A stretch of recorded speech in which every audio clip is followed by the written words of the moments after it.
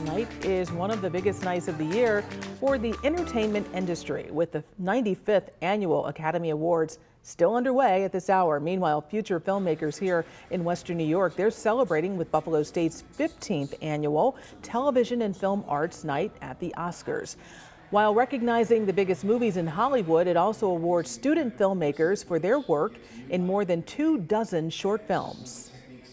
They're able to see people winning awards for stuff like Best Picture, Best Screenplay. It really gives them a lot of inspiration for the field that they're going into. And sometimes you'll hear a bunch of jobs that you've never heard of. So maybe that opens up a new door to another pathway for your career.